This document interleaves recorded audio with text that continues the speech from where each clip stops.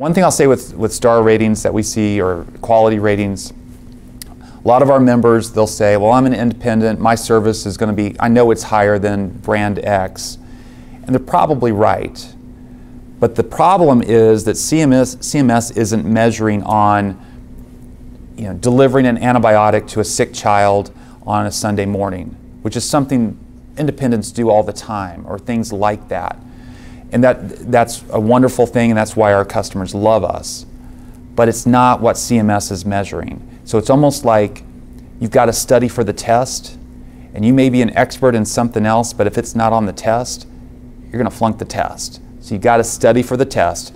Adherence, ACEs and ARBs with diabetes, high-risk meds. That's the test. If you do well on that, you'll have off-the-chart star rate or quality measures.